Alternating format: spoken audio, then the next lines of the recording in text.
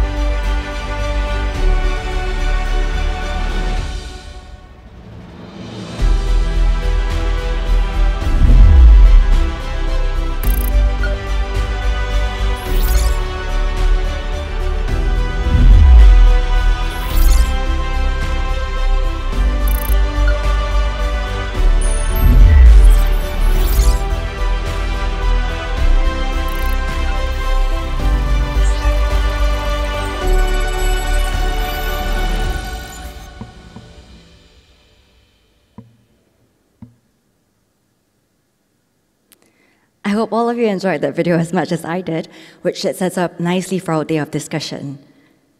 While cities cover only 3% of the Earth's land surface, they create more than 70% of all carbon emissions, mainly from buildings, energy, and transport. Currently, half of the world's populations live in cities, and this is projected to rise to about 6.5 billion by 2050.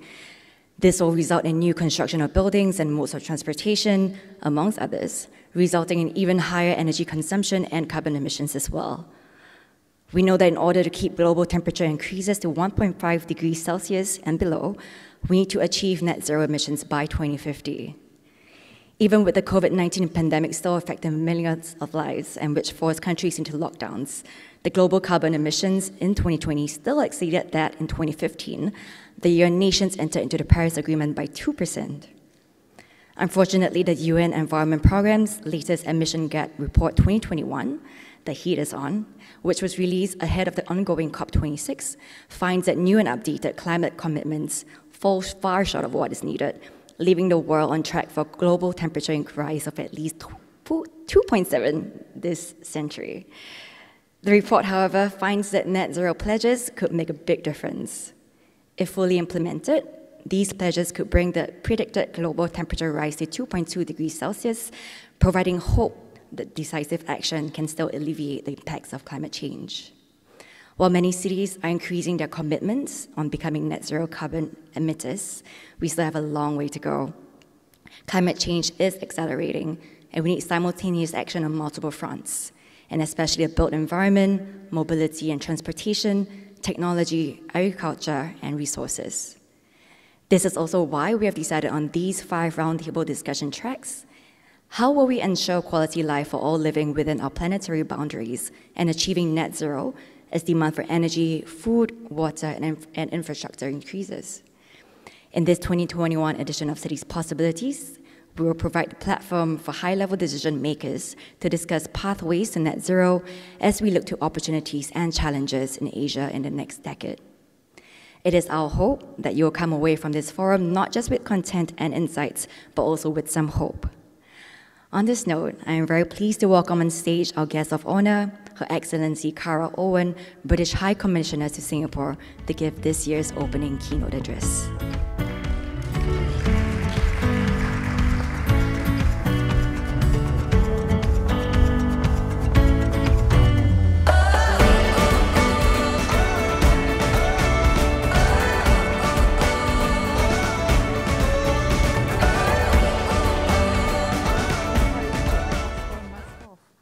Okay off.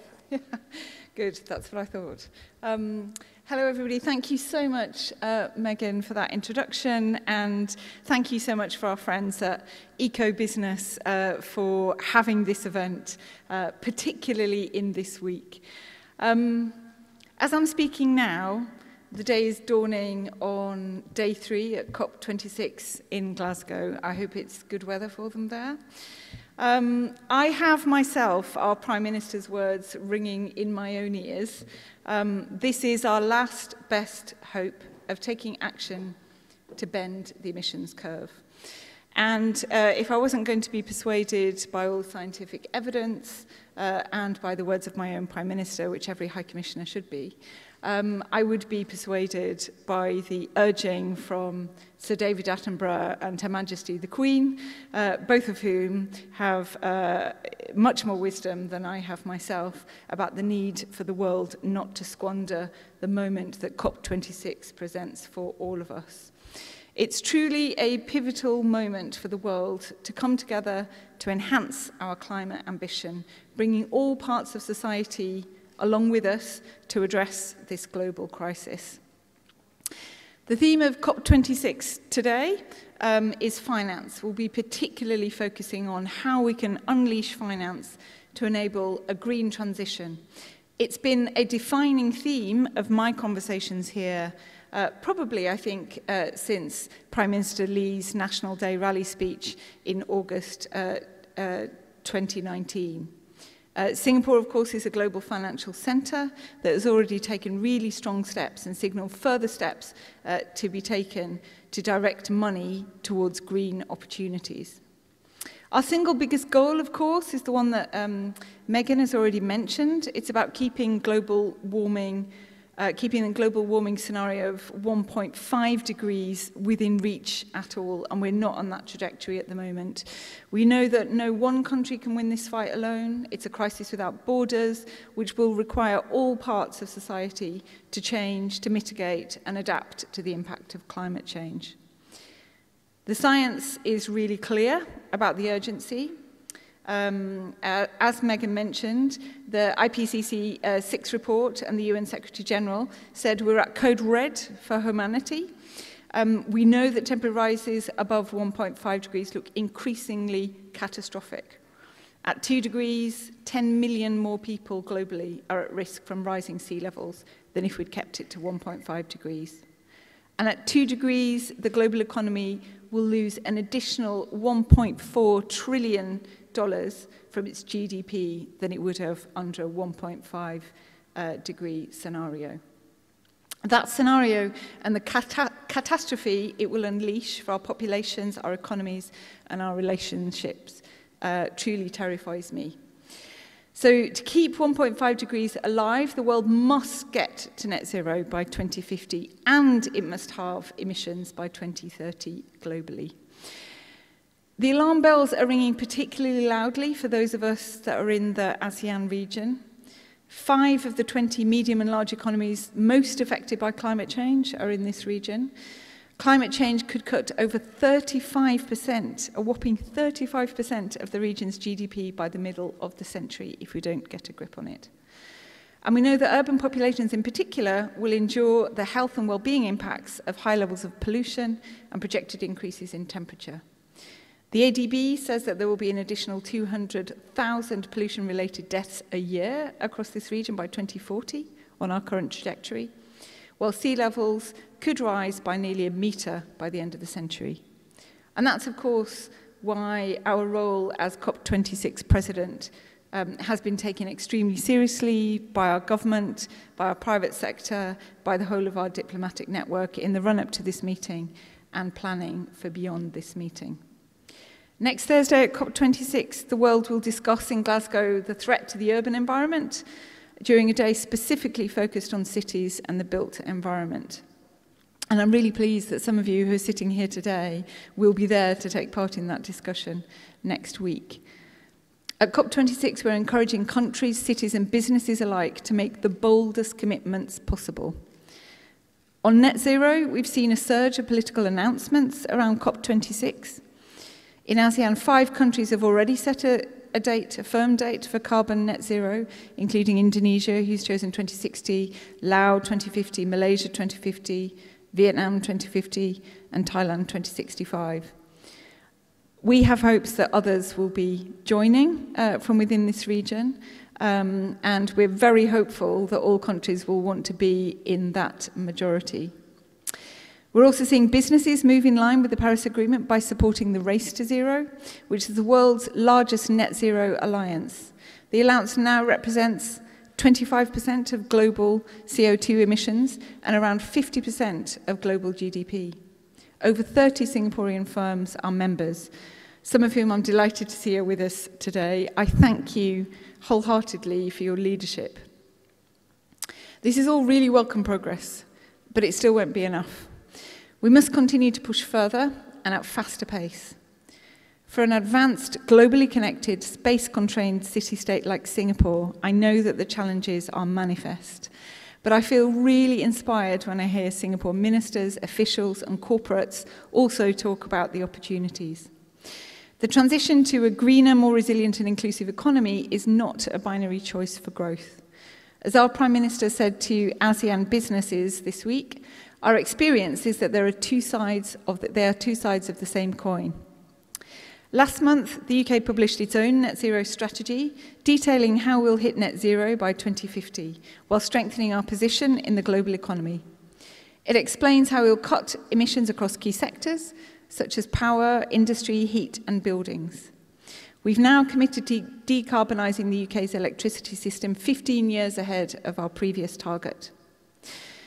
We hope that others will be inspired by these decisive actions and use this work to help inform their own respective strategies.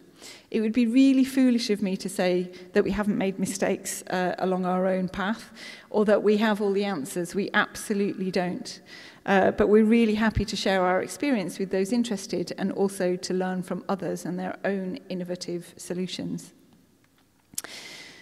We firmly believe that signalling a clear direction towards net zero across the whole of the economy underscores a rapid economic recovery. It can drive rather than deter investment from the private sector, for example. McKinsey's analysis last year said economies would create nearly 4 times as many jobs by investing in renewables as you would from investing in fossil fuels. And another study showed that you were way more likely to have gender diverse workforces in the energy sector if you were working in renewables rather than traditional fossil fuels. The nearly 20 billion Singapore dollars in FDI that the UK has attracted in support of our own net zero strategy shows that can be possible. In Singapore, with its 2030 Green Plan as the catalyst for further action, the economy is definitely already shifting, recognising the opportunities for the financial, technology and transport sectors, which are so intrinsic to growth here. I'm hopeful we'll see continued leadership from Singapore this week and next week in Glasgow. We appreciate the challenges and Singapore's well-respected determination to have a clear transition path to underpin genuine commitments. But I haven't entirely lost hope that soon we will have a clear date for the net zero commitment. With respect to cities, there are some concrete questions being discussed at COP26. On transport, of course, we want to bring an end to diesel and petrol vehicles that pollute our cities and have dominated the global market for over a century. We want to end their sale by 2040 at the very latest. By sending a strong policy signal to the global industry, we can scale up investment faster and accelerate cost reduction. We've seen already what has happened on electric vehicles with respect to battery cost, as I was discussing with a participant just before we came in here today. We want to use our presidency of COP26 to bring stakeholders together to achieve an accelerated goal. We've got one of the most globally ambitious targets to date. We've committed to ending the sale of combustion engine vans and cars by 2030, and all cars must be fully zero emissions capable by 2035. I've been pleased to see that Singapore has also taken steps to ensure that all on-road vehicles will be EV or hybrid by 2040. That's really welcome progress, and I'm sure our kids' lungs will thank us. On finance, greening finance and financing green is, of course, the key to rapid decarbonisation. Financing green means that we need the richest nations, which have historically produced so much of the world's carbon, to recommit to supporting the rest of the planet to go green with funds of $100 billion a year. We have doubled our own climate finance commitment, and the G7 presidency has now secured strong commitments on that from all other members. Despite these achievements, we've been transparent about the realities of public finance pledges and the challenges that remain. The COP26 presidency has published a dedicated delivery plan, led with our gratitude by ministers from Canada and Germany. It confirms the goal will be met by 2023. That is later than we all wanted, but we have a clear trajectory, and that $500 billion will be delivered between 2021 and 2025. In some ways, though, public financing won't touch the sides. We need a revolution in the amount of private finance pointing towards green projects. We need to rewire the system to transition the sector to a deeper shade of green. To unleash the trillions in private finance required for mitigation and adaptation, every financial decision needs to take climate into account. It requires every company, every financial firm, every bank, and every insurer to hardwire that into its processes, its risk analysis, and its decision-making. Every city sparks innovation and dynamism, including in the financial sector. And I know that Singapore takes very seriously its responsibilities as a regional and global financial hub. It's made clear its ambition to be a catalyst for change across this region. Through the Glasgow Financial Alliance, over $90 trillion in global financial assets are now under committed net zero mandates. And Singapore's decision to mandate best practice climate impact disclosure will help secure its role in funneling investment into the region's huge green growth opportunities. I was delighted to see Singapore Stock Exchange join the alliance last month, and DBS coming on board as the first Singaporean bank to do so last week. I hope Singapore's other major financial institutions will follow those examples. That's why the UK has been working so closely with Singapore on green finance during our presidency. Our renewed financial partnership, which was signed in June this year, is designed to help accelerate the pace in ASEAN through better assessment of climate and nature-related risk and disclosure, as well as developing a highly integrated voluntary carbon markets that are truly Paris-aligned.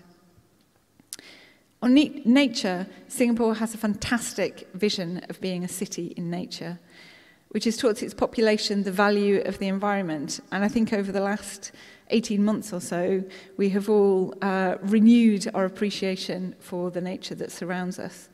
My 10-year-old daughter has truly taken to heart the vision of Singapore's founding father and government since then to ensure the urban population and nature can live side by side. We can only combat the climate crisis through humanity's strong partnership with nature. The pandemic has woken us up to the significance of this relationship. Over the last 2 years, it has brought that even more to light here and in other urban environments. For many, green spaces have been an absolute lifeline during the stresses of the pandemic period. And that's why restoring nature is one of the priorities of COP26. Over 100 world leaders have promised to end deforestation by 2030 earlier this week.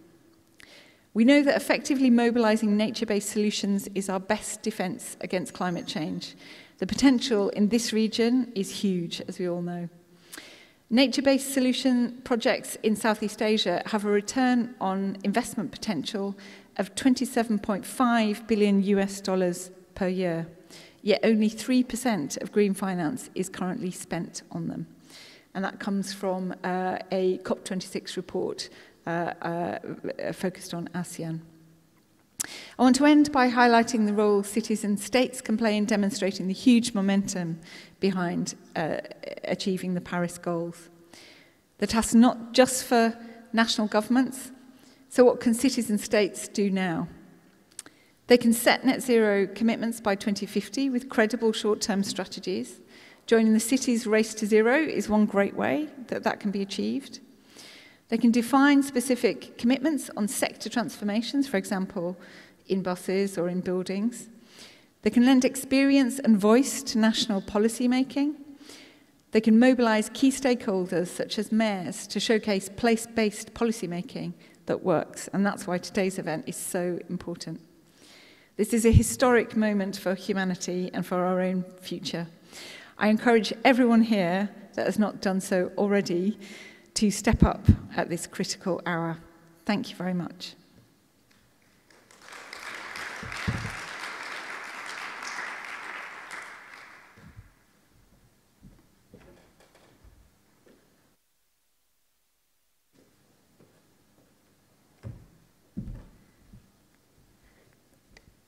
Thank you to Her Excellency Cara Owen for formally opening the Cities Possibilities 2021 during the week of the UK's COP26 presidency held in partnership with Italy.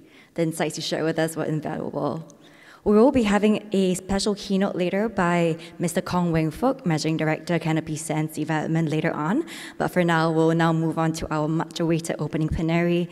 I'm delighted now to hand you over to Eco-Business's founder and Managing Director, Jessica Cham.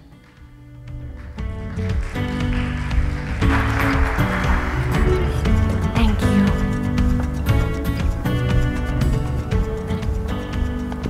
Thank you, Megan.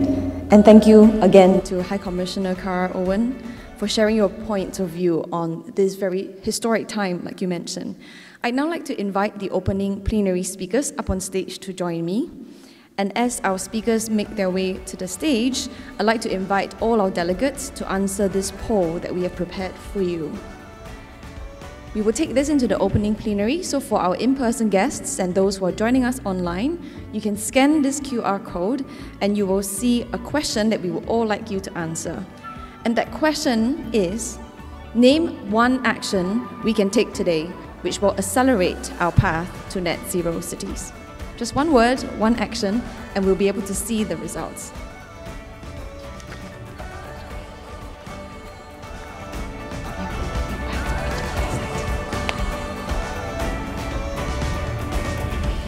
Prof, you take here this side. Yeah, we'll have alternate. Yeah. Yeah. So we have alternate. Yeah. Esther.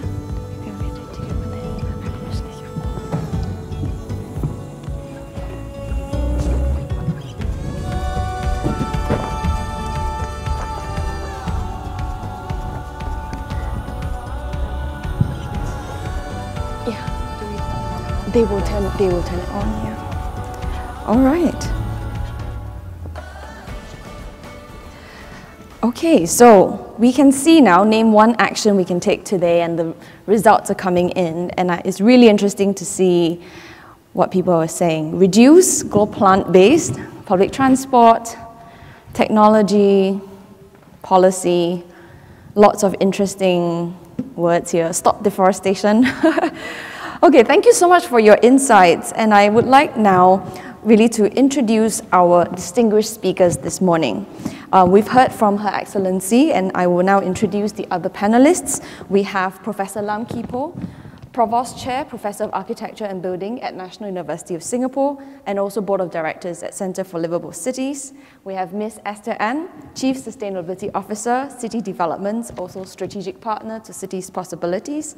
And we also have Wayne Gordon, Executive Director, Chief Investment Office, Global Wealth Management at UBS. Thank you, speakers, for taking the time to be with us today, and thank you to all our in-person and virtual guests. You know, I was thinking about how to start this opening plenary, and I have to say that when I think about COP26, the first thing I think about is the James Bond theme tune. And that is no thanks to the UK Prime Minister Boris Johnson, who invoked the James Bond character as saying, "A red digital clock ticks down remorselessly to a detonation that will end human life as we know it." And we are roughly in the same position, my fellow global leaders, as James Bond today. Well, I'm not sure if everyone can relate to James Bond in the same way, but I thought this idea of the clock ticking and billions of engines pumping carbon in the air as a rather graphic and realistic way to bring home the point. And I think if you think about the statistics, I think one of them that's worth acknowledging here is that despite the unprecedented lockdown that we've seen from the global pandemic, carbon emissions continue their onward march. And we've heard all the warnings, so I'm not going to dwell on it here, because this conversation today is about the way forward and steps that each of us can take in whatever capacity that we work in to help play a part in this transition towards net zero. Cities are the cradle of human civilizations, and they play a role in shaping humanity's future. And it is within this context that we will deliberate the pathways that we would take to net zero. And so, as we've heard from High Commissioner already, I will first invite Ms. Esther Ann to give her thoughts on the subject before ensuing a Q&A. I'd like to invite everyone to keep engaged by sending your questions into the Slido QR code that will be shared later, in person and online. So without further ado, Esther, over to you. Thank you, Jessica. Yeah, we are here to see whether we can act like James Bond, saving the days all the time and turning impossible to possible. I'm a James Bond fan all this year. And I think High Commissioner's view is very clear. The government will, international will is there, and we hope to see COP26 will come out with really tangible targets and all. And I think now the science is really clear. Now is we have to look at the art of engaging people and also running the business. How do we embrace ESG into the business to create value and also to future-proof our business? So the other part is also the economies. The economic driver is also very clear. And then the last thing is about humanity. So the art and science, humanities, and economies are all needed to drive this, actions to net zero. And to tell the truth, since February, we pledged to, commit to World Green Building Council's net zero. I have a lot of sleepless nights, really always dreaming of like zero. So I think to set ambitious target is very important, because that is to really power, to push the engine. Without setting ambitious targets, you don't know your direction. And it will really speed it up. And then we actually, last year, we set up a sustainable innovation team dedicated to green building technology and innovation. No point to use for us to set a target but not acting on it. So everyone is really pushing to the same direction. That is what we need, to turn, impossible to possible. So we still have 9 years. We need to speed up, because we do not have, when we first started to conserve as we construct was 1995. At that time, nobody talked to me, nobody, really interested to talk about green building or, going green. But today, everybody is on board. And along the value chain, we can engage the public sector, the regulator, and of course, one very important engine for change is about money. So financial investors are very important. And of course, we need supply chain to come on board.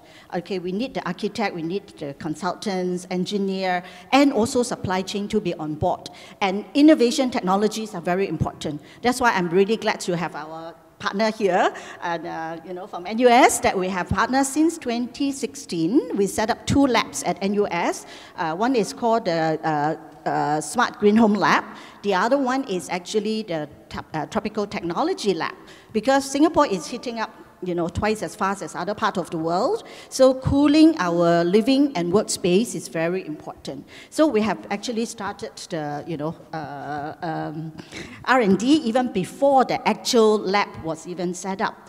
And we're really, really honored to be, partnering together, looking at not just physical green building features, but also last year, because of COVID, we actually came up with some pilot schemes together to pilot antiviral, adhesive film at our Republic Plaza as well. So sustainability is not just about, decarbonization. We also have to look at how do we engage people.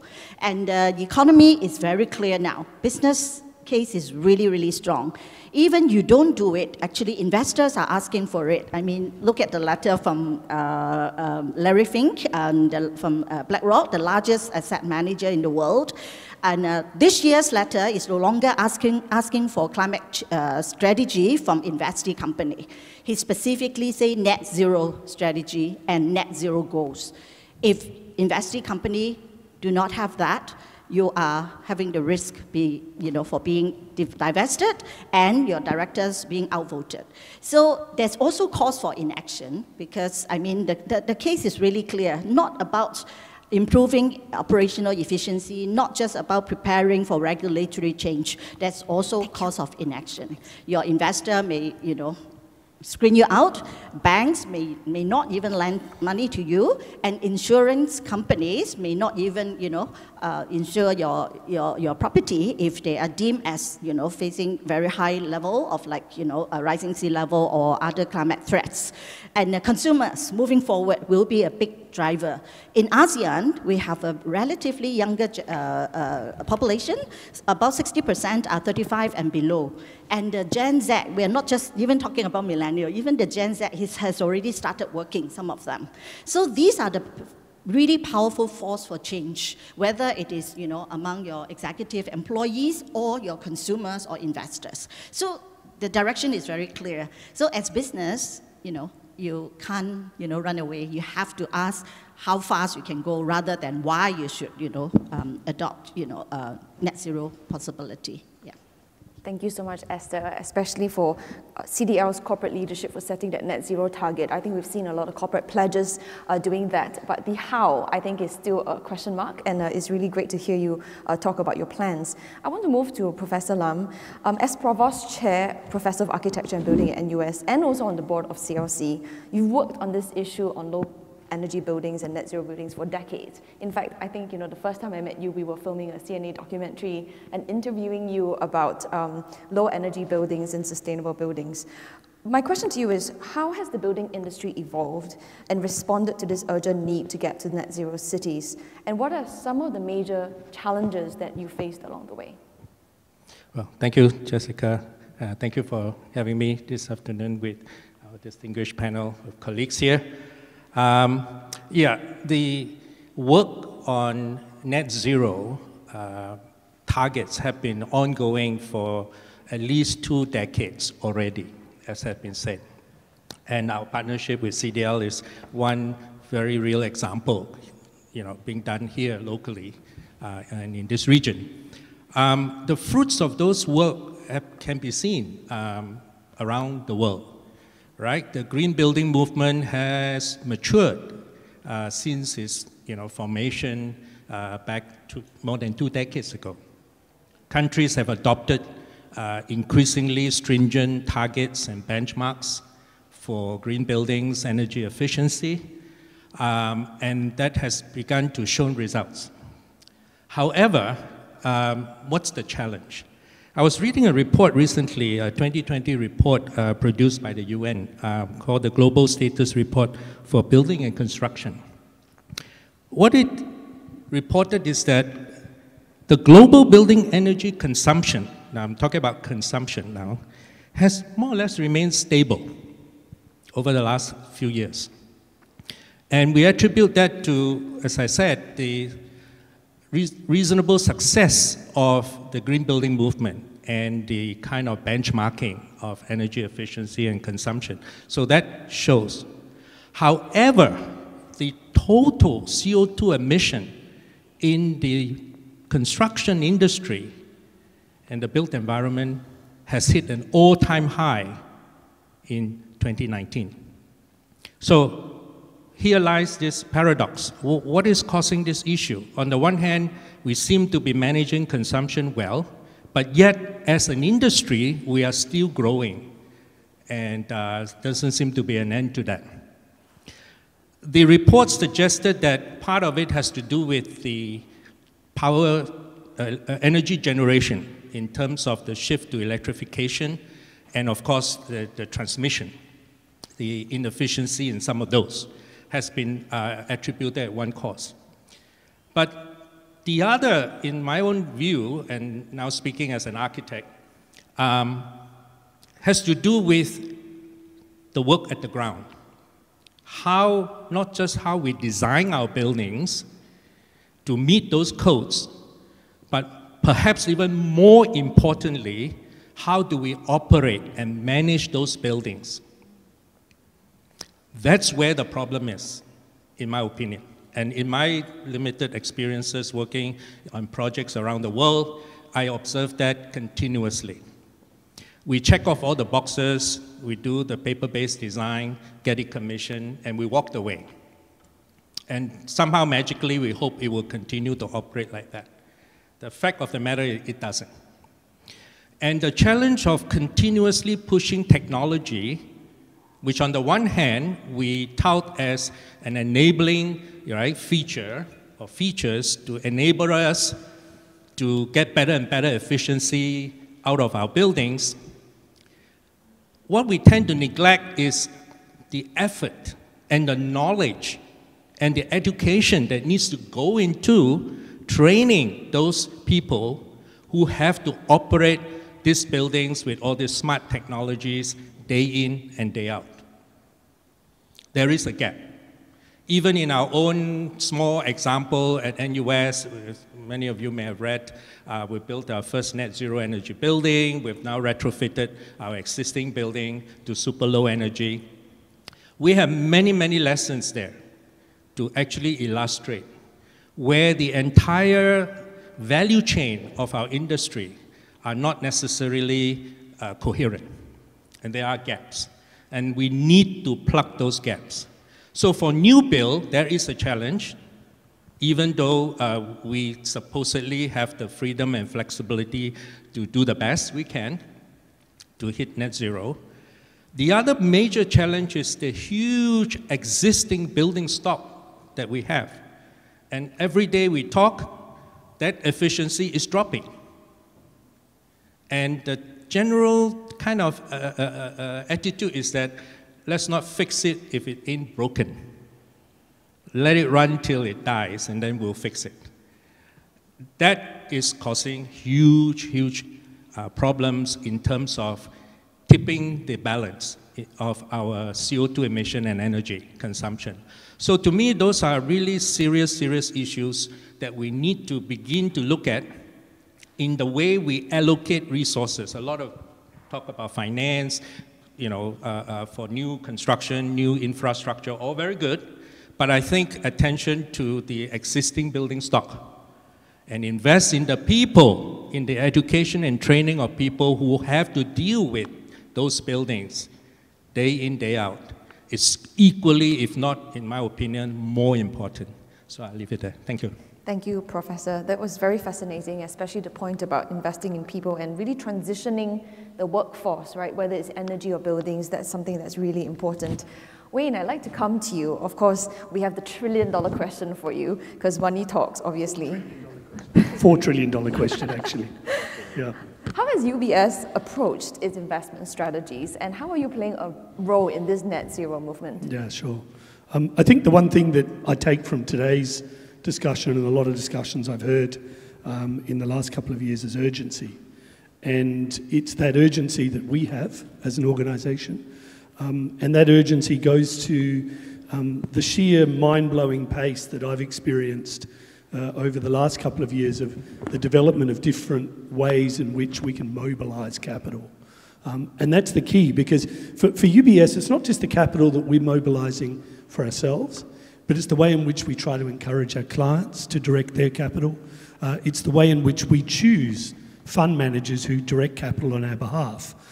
For example, recently we have a joint venture with Robeco, a well-known sustainable portfolio manager, and that joint venture was to develop an engagement strategy and make sure that we're not just saying no to some sectors and yes to others, but to try and bring those sectors that need to reduce emissions along for the ride, and to engage with them to actively reduce emissions as they develop going forward. And a great example of this is the energy crunch that we're seeing playing out on a global basis. Now, particularly for developing countries, we need affordable energy. Without affordable energy, there will be greater impacts on consumption and household wealth and so forth. You can set development back in that context. From our perspective, we take a very pragmatic approach to this, and we try to engage with major energy producers to improve their operational situation, to be moving in the right direction, to be mobilising capital to help them do that. What we've seen is a proliferation of the development of different ways in which finance we now engage with it. Things like green bonds, sustainable linked bonds, different other ways of financing development projects. And so just as an example of this, this year we did Asia's first sustainable linked bond credit facility. It was a property developer in the Greater Bay Area in China. And that property developer wanted to shift its electricity consumption in that whole development. And you can imagine in the Greater Bay, these developments were significant.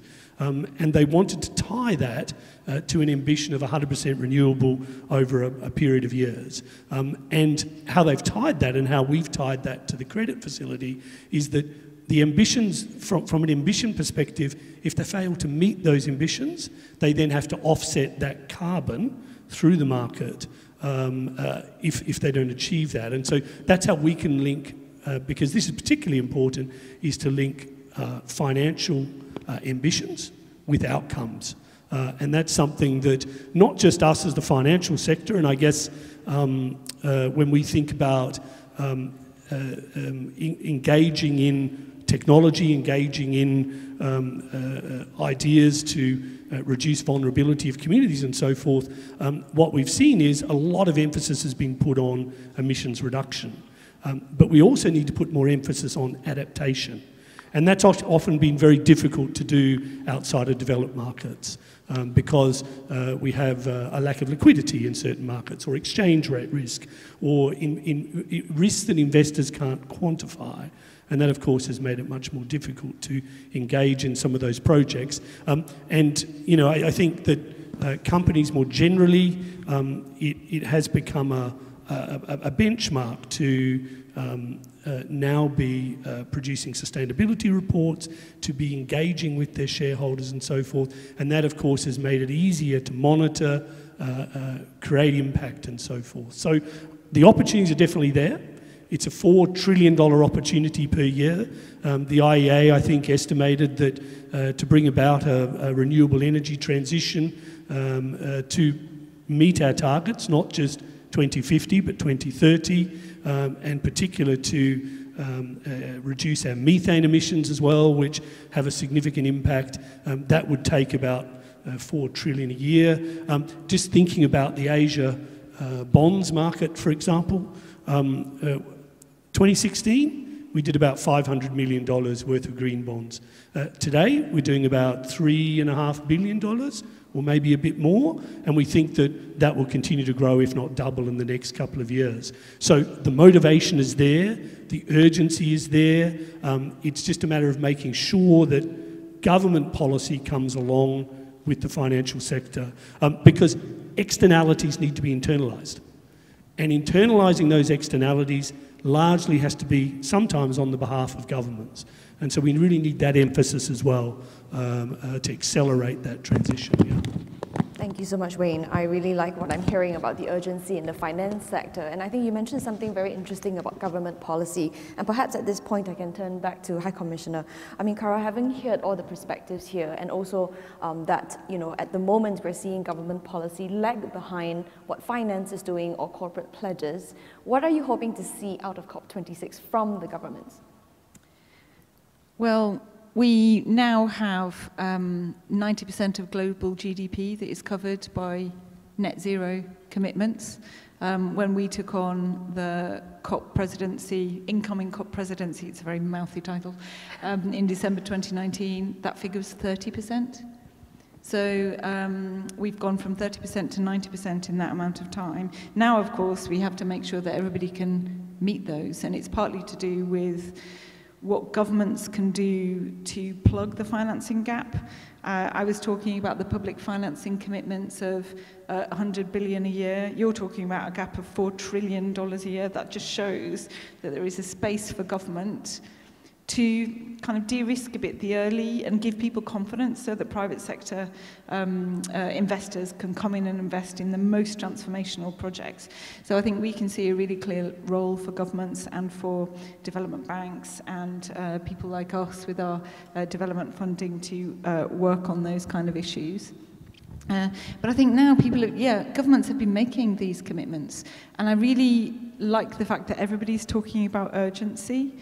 I think it's part of our responsibility as well to make sure that nobody misses out on that urgency. If we can see the way that finance is moving in the way that Wayne has set out, in the way that I hear in every single conversation that I'm having in Singapore with major corporates, we need to make sure that the whole of the economy understands that, and that they need to be grasping the challenge really quickly and coming up with actionable plans with support, where necessary, from governments, from development banks, from experts in the field, so that they can start making that transition as soon as possible.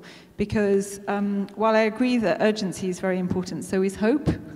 There's no point just running around saying how urgent this problem is and it's all going to be a disaster if we don't get on with it. There also has to be hope that if you do something about it, it's going to make a difference. And so having really clear transition plans that are underpinned by very strong strategies, as we have seen and as we're developing in the UK, and as we can help share and support other countries as they're doing it, I think that's what you need. I've been really struck by the shift that's happening in ASEAN. It was really clear at the Singapore Energy Week. That was a different conversation that we were having at this Energy Week than it was a year ago. Ministers from ASEAN countries were either there physically or beaming in saying, you know, we've had really helpful energy transition councils, this is what we're going to do. And we can see after country in ASEAN has come forward with a firm date on net zero. And I completely agree with what Esther says. Our experience is that if you put the stake in the ground, the investment and the innovation is unleashed to enable companies to truly adjust, to be able to articulate to their shareholders, this is why we need to move, because we're going to be in a position where our assets are stranded, or we can't get insurance, or we can get no further investment to growth. But that comes from the signalling that you get from governments, which is why we've been so focused and so broken record on the idea of setting very clear net zero dates with actionable plans underpinning them. Wonderful. Actually, on that part, maybe I'll bring it closer to Asia. I mean, you've mentioned that the momentum in the region is absolutely, gaining ground. But if you look at Asia as a whole, I mean, it's so heterogeneous. You have Singapore, you have Myanmar, you have China, and they are all in varying points of their development journey. How realistic is it to really expect these countries to achieve net zero cities? And maybe I can get Professor's view on this as well after you. Yeah, so I think if we go into this ignoring the fact that this transition is going to be hard, we're going to be absolutely fail. Just as we did in a previous stage of our history. We have had periods ourselves of high carbon growth, and it's true that the amazing growth rates that have been seen across ASEAN in particular have been fueled by high carbon growth. So I think, yes, there are challenges in there, but the interesting thing is that the economics have totally shifted. So you hear companies like Semcor, for example, can tell really compelling stories about how just a matter of years ago, a strike rate or a financing deal was way more expensive for green projects than it was for traditional projects. And that has totally flipped. So actually, I think it's going to be becoming harder for governments to justify making the old choices because they're going to be more expensive, not just in the long run, but probably in the short and medium term, quite quickly. The scale of the change, I think, is amazing. And the fact that so many other countries have gone through this and have so much experience to share, it's definitely a key part of what we're talking to ASEAN about with the newest dialogue partnership, and it's absolutely front and center in our mind. How can we use our money? How can we use our expertise? How can we use our signaling to support ASEAN countries in making this transition? How can we use our companies and our private sector expertise to partner as they go along that transition? Absolutely. Thank you so much for that. Professor, I'll come to you. I mean, you've had experience, working in cities all over the world. How realistic is a net zero city target for cities in Asia? Well, I personally think it is completely doable. It's really not an issue of technology. It's an issue of lifestyle and expectations. Remember, we all started from somewhere where we did not have all this huge amount of energy at different levels of growth, right? For Singapore, it was mere 60 years. And we could remember back, I could still remember as a kid, right? The river was polluted and it stinks, and people were just drying their clothes, right? Without all these gadgets. We all started somewhere. And I think in the growth path, we need to go back and look at some of those passive approaches to developing our cities. Passive meaning using nature, using what Mother Nature has given us, and develop, plan, and build our cities and buildings in a climate responsive way, rather than adopting what I call an international style that doesn't matter whether you're in Alaska or you're in Singapore, it's just the same. Clearly, something is amiss in that kind of thinking and approach. So I think there needs to be a real change in the kind of mindset, particularly from people who develop buildings like CDL, which they do, right? They appreciate that. And then going back to understanding some of the fundamental sciences of design, right? Given the climate that we are. And then build on that. And to be able to selectively say what is really essential and what is good to have, and so we can then prioritize. It's amazing what you can do if we just take that very simple step of understanding the climate, understanding the traditional architectural design styles that we have in different locations, and extract them, and then make them contemporary. Of course, I'm now talking about being an architect, being creative and imaginative about such things. That needs to be relooked at in a very, very focused way. And that's how we get to net zero in our buildings, right? We deploy first a lot of passive technologies. Shading, for example, in our tropics is so fundamental. Lots of good ventilation, don't make bulky, blocky buildings. That's another very simple, in my opinion, way of doing it. Now, it does mean that the mindset of what you are buying in terms of real estate needs to be questioned, right? Are you buying square meters, square feet, or are you buying volumes? Right? I've said this in one of the other sessions. I think the real estate market should talk about dollar per cubic meter instead of dollar per square meter. Pandemic taught us that, by the way. Huh? Thank you. So this is something that I believe we can do. And it's not about whether you can afford it or you can't afford it. You've got to go back to that condition, the circumstance that you are in, and don't just follow others blindly, and therefore constantly having to catch up and require resources that actually can be saved in an optimal way. So I think that is really an important strategy, and a kind of a behavioral change, as it will. Thank you, Thank Prof. you. Can I chime in? Yes, please do. With challenges. Okay, I think if you want to change your lifestyle back to like 20, 30 years ago, it will be very, very difficult. So I think I totally agree that it has to be starting from the design and also how you build it and everything. So technology is actually very important in my opinion. That, I mean, we do have digital technology that can help us actually, decide on the orientation of a building and also maximizing the ventilations and all. And we do have actual projects that have actually helped us reduce heat gain by 20% right from the drawing board. And then, of course, I love the nature-based solution. But I tell you a little story that we have this tree house condominium, 24-story high, the vertical greenery.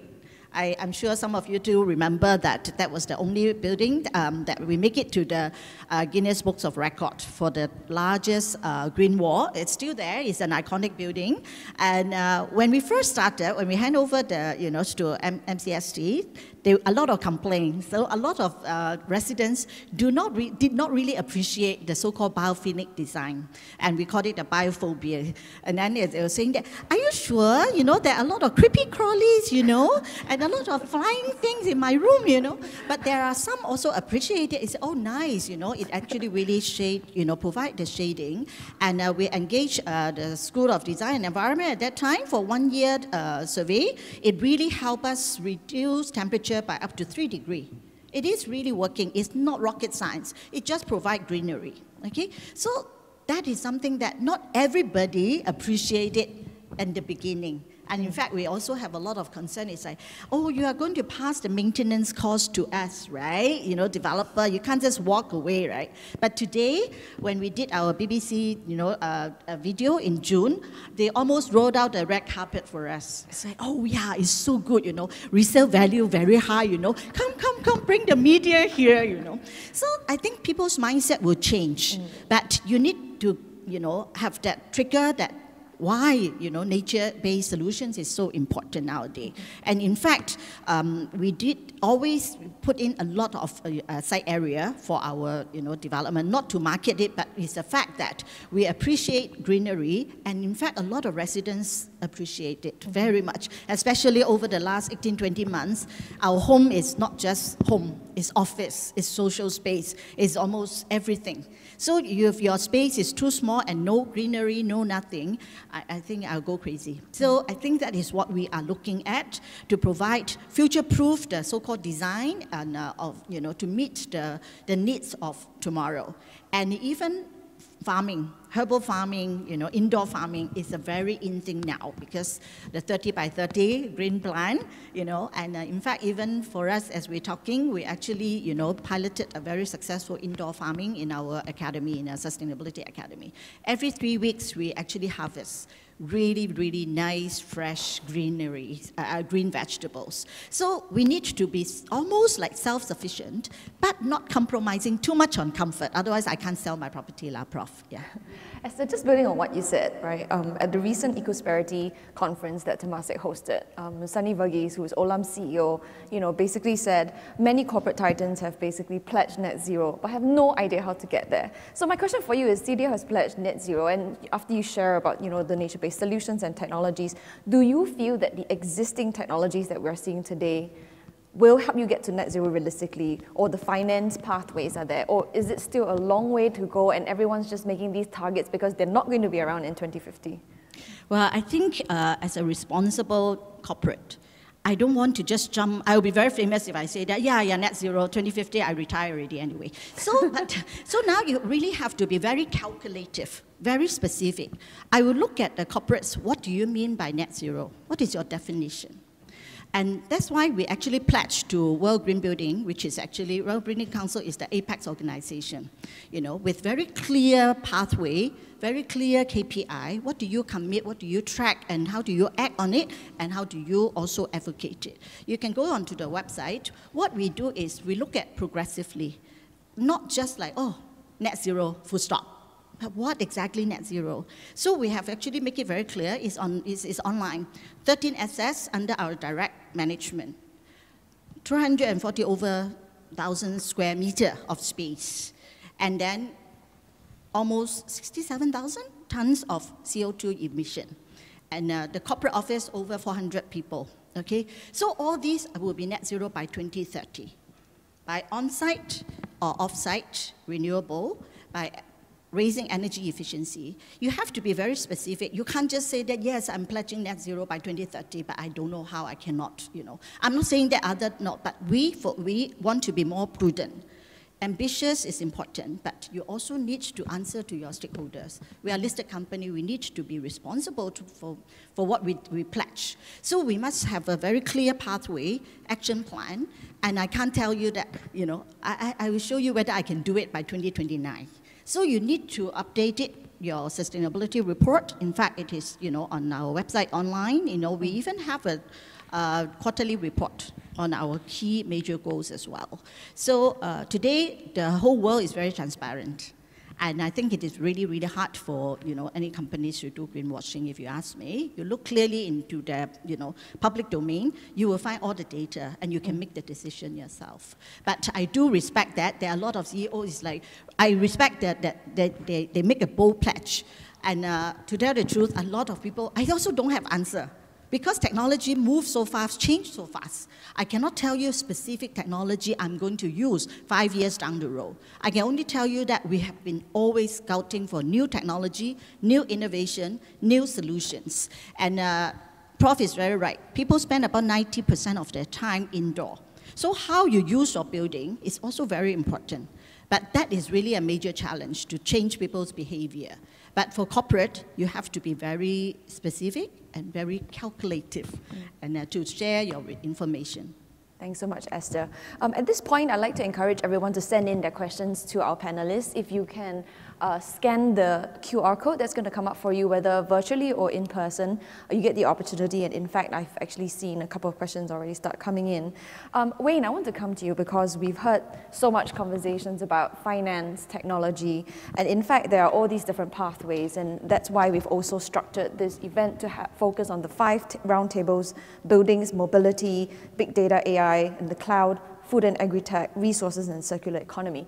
And I guess my question to you is that the climate crisis has often been phrased in a way where it's an emergency and there are all these threats. But in reality, there are actually a lot of opportunities. I mean, the number of impact funds, ESG funds, or the number of VCs going into this space has grown tremendously in recent years. Where do you see the investment opportunities here in Asia? And what would your advice be, I guess, to all of us here in the room? I think that's a tremendous question, and I want to pick up on something that Esther said with respect to, particularly in things like agriculture. So a lot of supply chains are going to have more difficulty than others. So some are clearly pretty straightforward, and in some cases, some places will find it more straightforward. And Singapore has a number of challenges, and they're meeting those challenges, particularly with respect to food security and also with respect to energy security as we move forward. And I think the pandemic, there was no silver lining to a pandemic, and I don't believe you can't sort of categorize it that way. But let's say that the things that we learnt from the pandemic was the fragility of a lot of those supply chains. And those supply chains are crucial to our existence here and how our neighbours are able to export their products to us and meet their own climate targets, etc. And we've heard a lot of discussion recently about the carbon border adjustment tax in Europe. And we were just talking about then how businesses will need to come up to some standards And the EU are probably on the front foot here with their taxonomy with respect to meeting those standards on all sustainable investments. Because at the moment we have a number of different voluntary arrangements, we have different industry bodies who are conducting this and so forth.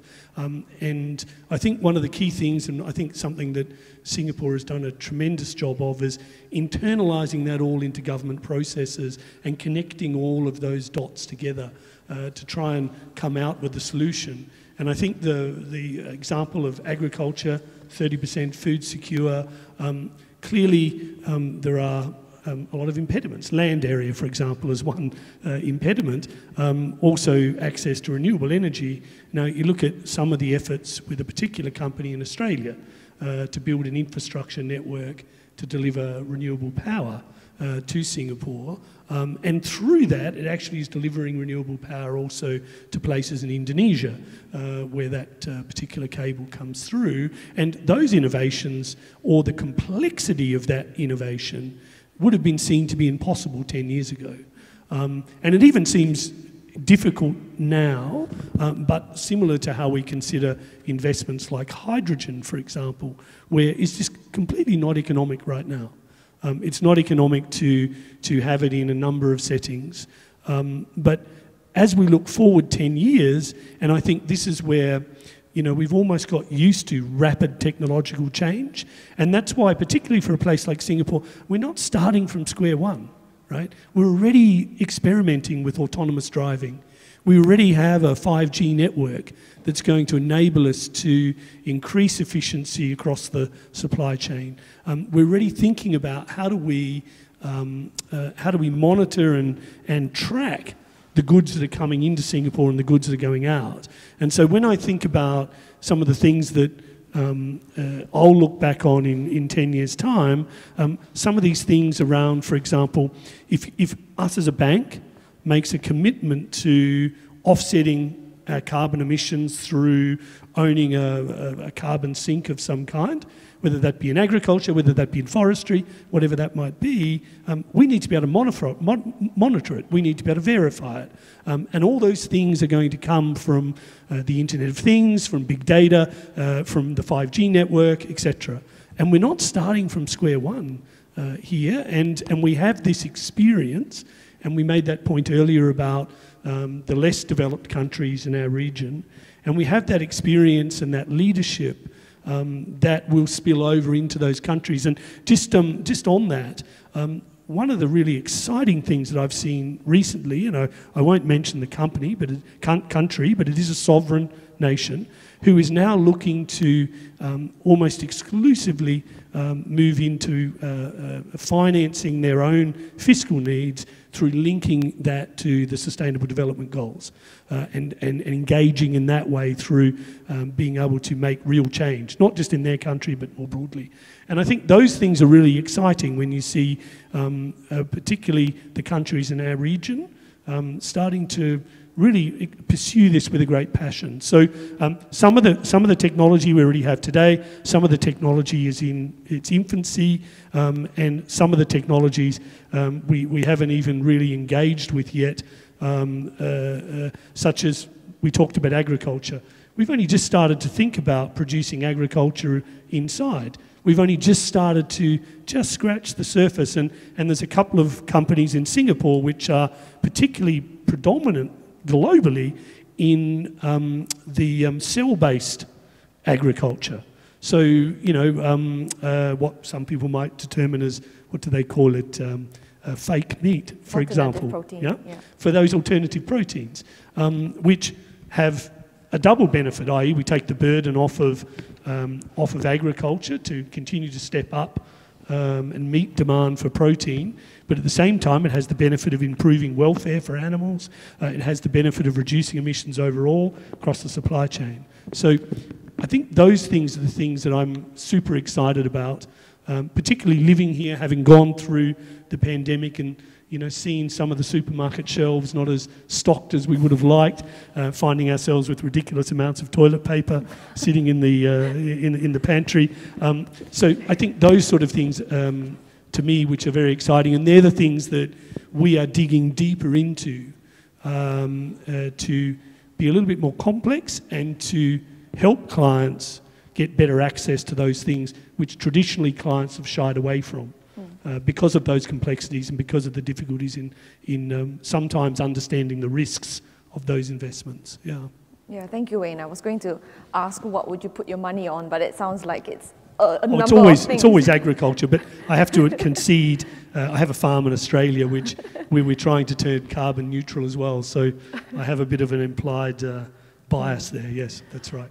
Thank you for that. Jessica, can I sort of add a comment in response to both Wayne and Esther? I think it's important to clarify that if we go back to the reason why we build, it's really for the people. And so if we start with the needs of the community, the people, then you will take a much more holistic view. Even the issue of comfort that was mentioned. You know, right now, the only definition of comfort that is commonly accepted is the thermostat in our buildings. That's far from being comfortable as a holistic, human need, right? Right now, I can tell you I'm really uncomfortable with the glaring light. This is really glary, right? Very Sorry, trying to give the Hollywood effect. I know. And there's always going to be some reason why we do what we do. But the question is that the only way of doing things, right? Because we're used to a certain way of doing things, therefore we continue business as usual.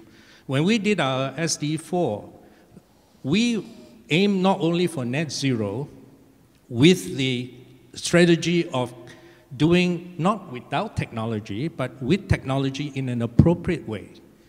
And the appropriate and relevant technology, we then are able to bring in a hybrid approach, right?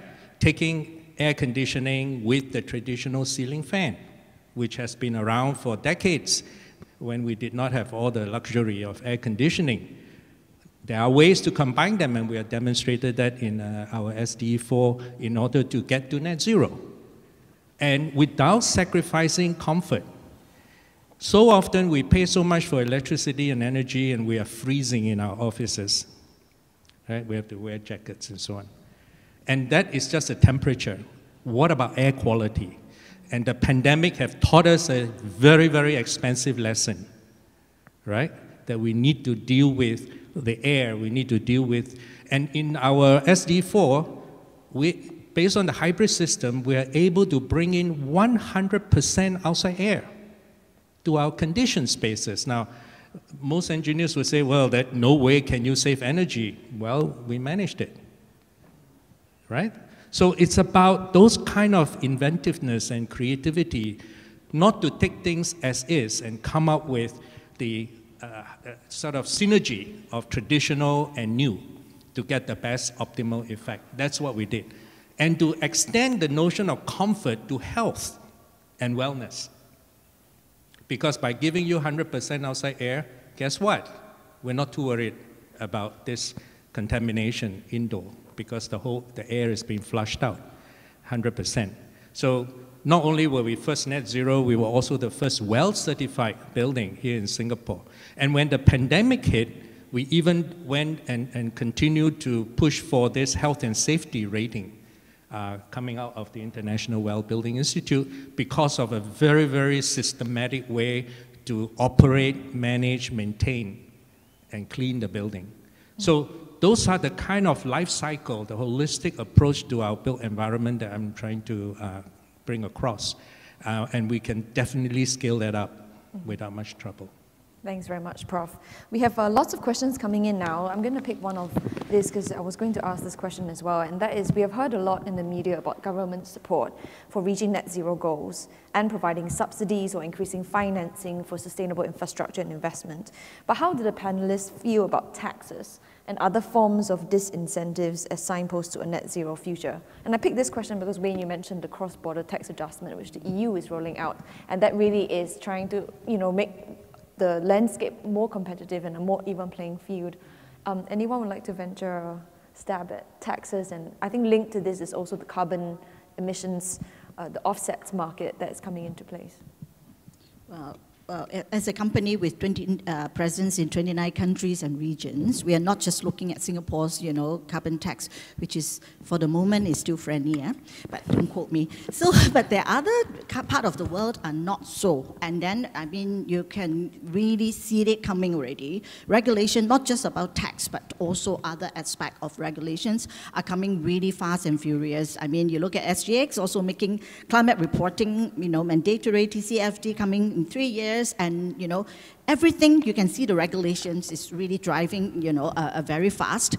And that is also why when we run a business now, we don't look at yesterday or today. We need to look at climate change scenario planning. And actually, we have conducted 2 climate change scenario planning, one in 2018 based on 2 degrees and 4 degree warmer scenario. That was before IPCC, the 5th report came out. And then after that, we are looking at just 1.5 and 2 degree, 4 degree out of the window already. Then as we were finishing, we were hit by COVID. So there are actually a new set of problems, challenges, and risks that facing us, not just climate alone, but climate-related, supply chain-related thing. So we have to look at all these transitional, physical, risks, everything that is an impact on your financial performance. So we put a price tag to it. What is the likely impact? And of course, tax is one of it, but it's not all. So we need to look at what exactly will happen. Even insurance, just now I talked about, that actually it is expected to really go up very high for insurance premium, especially if you have property or assets in countries or cities that has high, climate challenge places. So I think running a business nowadays is really very difficult. You look at policy, you look at physical climate, you look at, tenants' preference, home buyers' preference, and even, certain thing that I love it, you may hate it. So it's so difficult to please people. And that's also why when we talk about green building and sustainable building nowadays, we are not just looking at infrastructure. There are 3 things that, World GBC actually is pushing forward. It's like we build sustainable buildings, to fight climate change, and also resilience economies, and also resilient for people. People are, in the end of the day, most important. Yeah. Thank you, Asakara. So of course I think they go hand in hand. If we go back to pre-Paris, none of the science around any of this has changed very much since before Paris. But actually what Paris did was change the private sector's calculation of what things cost. And that is why the private sector has shifted so fast since 2015. And that is why at COP26 we need to complete that transition, both with very clear targets set around net zero, but also completing the rule book so that we can properly calculate costs to enable us to trade, for example, in carbon, and so that we can regulate it. I'm really struck by how fast regulators, including in this region, are starting to move. So talking about an ASEAN taxonomy, and Singapore has been playing a really leading role in that with its own task force, developing the rules and the regulation. I'm also struck that actually, if you talk about taxes, this is one of the few countries in the region that actually has a carbon tax. And many people would say that that was lower than the reality. And actually, if you talk to some of the best performing companies, they have an internal carbon pricing that is way higher than what the legal requirement is in Singapore at the moment. And it was really good to see the Minister of Finance pointing towards the next budget and getting everybody to expect that this is going to be changing, it's going to be on a trajectory. But in some ways, actually, governments will be catching up with the decisions that private sector has already made.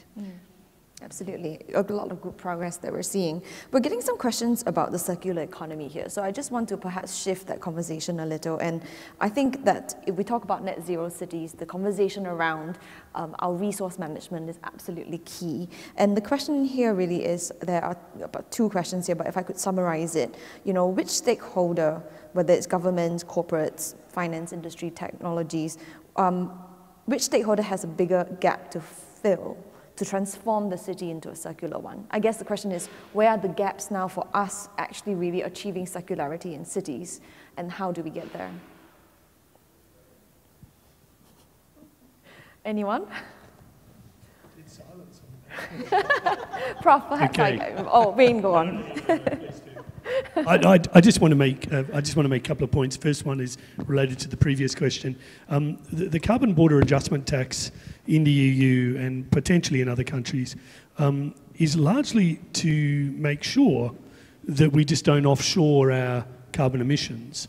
And so it's really, because I'm an economist and I'm a free market economist, so I still maybe foolishly believe that prices can equilibrate behaviour. And the reason why we have pollution today is because those externalities are not correctly priced. And there are people who are not paying that price. And there are people who are going to pay that price that never engaged in that activity, such as potentially in the South Pacific Islands, for example.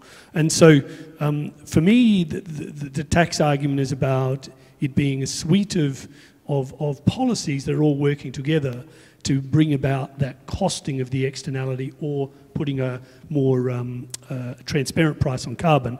And I think the OECD, and we were talking about this at the table beforehand, I think the OECD has done a great leadership role on, for example, global corporate taxation. And I think their mindset to then shift that now to a global effort to have a global carbon price where people are able to trade carbon emissions transparently on a global basis will unlock enormous amounts of value for particularly not so much just for current developed countries, but developing countries where, you know, they have significant forests, for example, that can be used to offset and so forth. So I think that's an area that people shouldn't be looking at climate change as a cost. They should be, as you said at the beginning, it should be being thought about as an opportunity, not just for employment, but also for countries to monetize some of the previous efforts they've done. Just on this question, though, I think the key for me is around infrastructure, and particularly I talked about the supply chains earlier. You know, many of you probably have read this. You know, 30% or 35% of the world's food is wasted in the transition from farm to plate.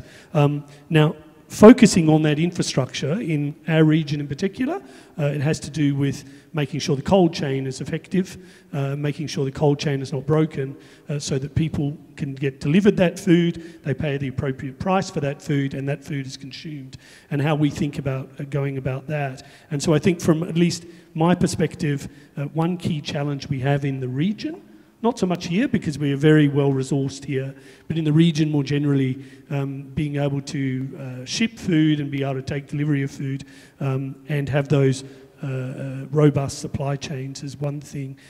Another one, of course, for Singapore is water.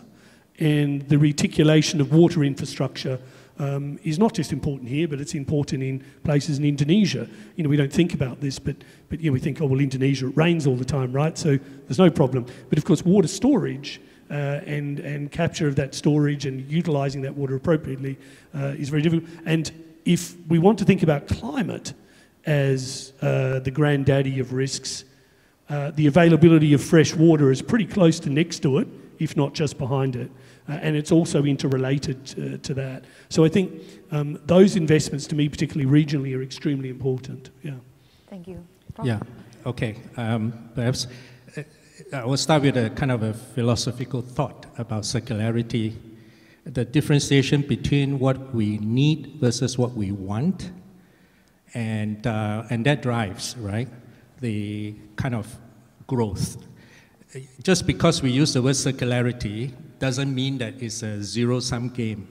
If we do not deal with all this constant growth, and I think that's something that we need to strategically look at, what is absolutely needed and what we want because of the ability financially or otherwise. I'm not talking just about individuals, but as a nation.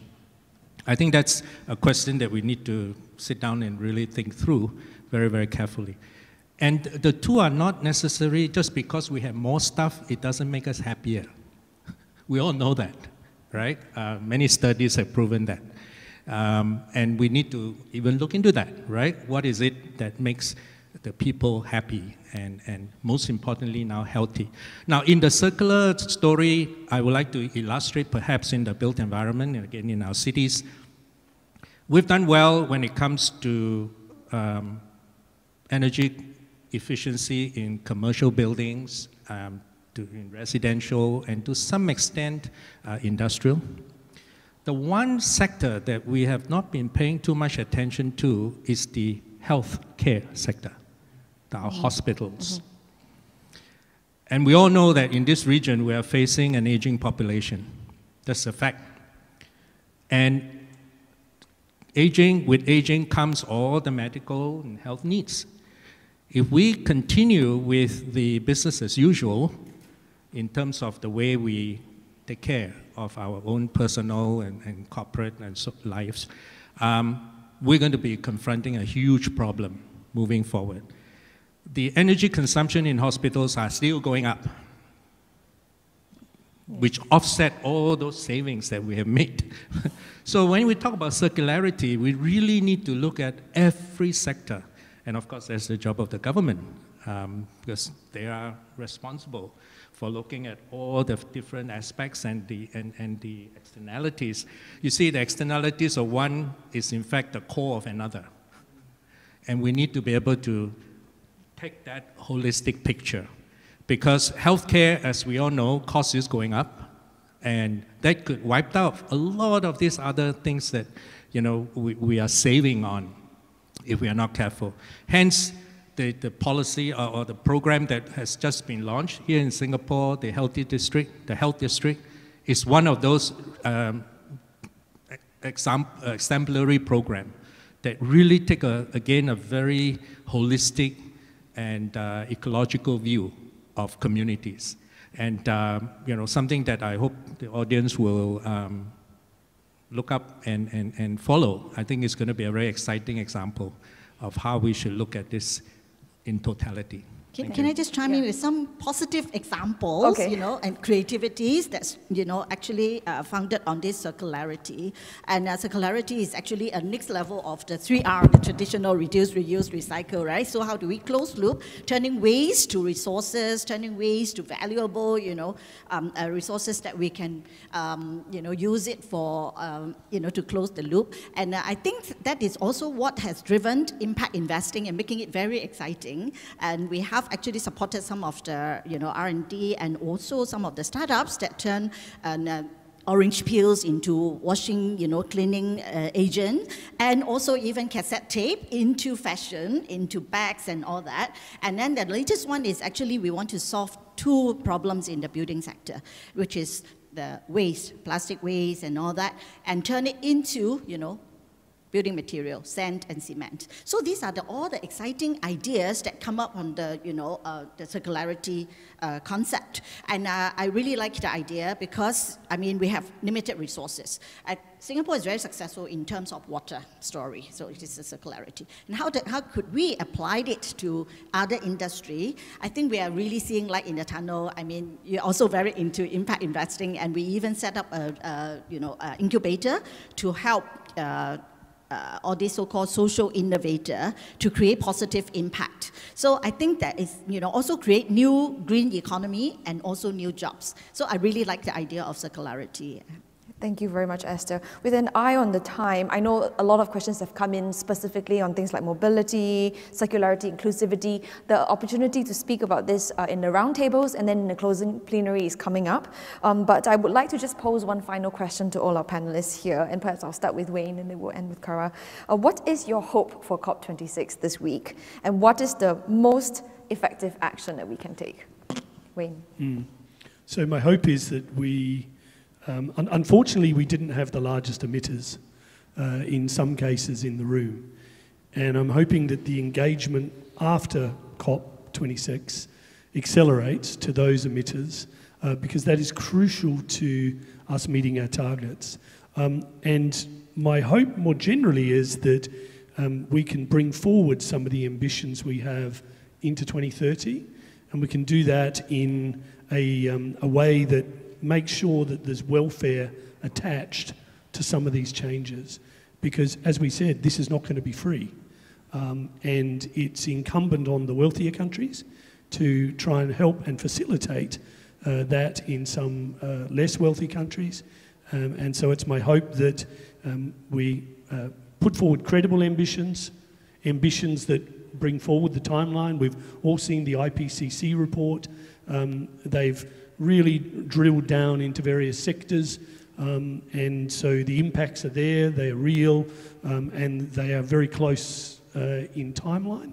And so those things are probably where I would come out on, yeah. Thank you, Wayne. Esther? Well, I really have very high hope. In fact, after this panel, I'm packing up to fly to Glasgow already. And there are two things very important that COP25, it was never as exciting. I was there, but it was really quiet.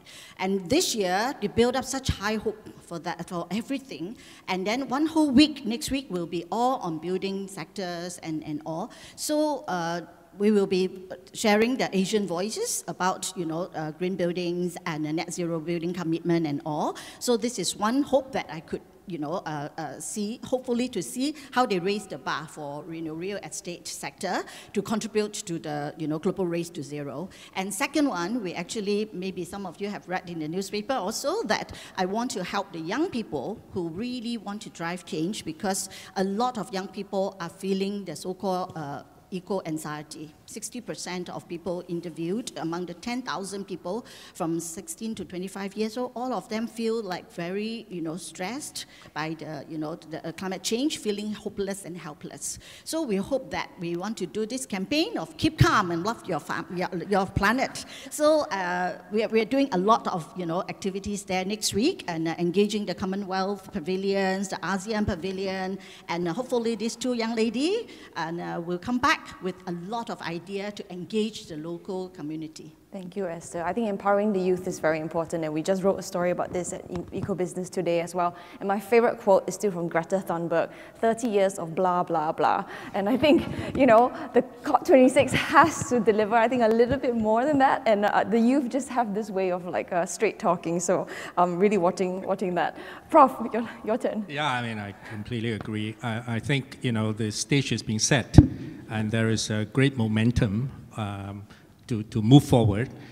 But at the end of the day, it's really in the details. And I think it is incumbent on each one of us, wherever we are, in whatever state of development, whatever profession, to really roll up the sleeves and get it done. I think at the end of the day, that's what going to really, really matter. Any gap in that whole chain will, what I always call the weakest link, will actually disrupt a lot of the good stuff that other sectors might be doing. That's just laws of nature. They will find the weakest link and destroy it. So we really, really need to take however big or small the component is, to really roll up our sleeves and get things done. And at the end of the day, we need to be accountable, and certainly in the building industry, one thing that I've advocated in terms of one good use of technology is that we need to continue to measure, continue to do diagnostics to see what really is happening in our buildings and in our cities. We need to do a lot more of that in order to really come to understand the consequences of every action that we take on the people. And the people's needs are very nicely summarized in their physiological, bodily, physical, psychological, as Esther has said, as of course sociological, as a community, and last but not least, economics. That one I don't need to convince anybody, but the second one now people are beginning to pay attention, the first and second. Thank you. Thanks so much, Prof. Very well put. And last but not least, High Commissioner. So I talked before about Paris and about the fact that Paris was a sea change, and I have to say that that's what I want from Glasgow as well. I want it to become unthinkable for people to do the wrong thing, because it's absolutely against their own self-interest. And so the messages that are coming out of COP, and yes, we didn't have some of the biggest emitters that were there at the World Leaders Summit, but as the fortnight goes through, and as you get dominoes falling on who is committing to do what, for us, I've been saying a mouthful of the UK is the incoming COP designate, and now we're actually the presidency. This doesn't stop during this fortnight. There is a bigger coalition than ever before for us to get to net zero, and we just need to harness all of that momentum and a sense of urgency and hope that you can do it. Yes, it's urgent, but yes, we can do it if you all work together to really deeply change the culture. Absolutely, and I must congratulate the UK government for amassing 90% of GDP under a net zero commitment, and I think that that's a really positive note to end. And please join me to thank our opening plenary speakers. And as we move into COP26, I hope that we will all see that action, and I would like to thank all of you as well for your participation and your questions. We're going to go into the roundtables now, and I'm going to hand it over to my colleague Anna, who will brief you on how this roundtable would work. But thank you again, speakers, and if I can invite you to take a photo with at the front of the stage. Thank you.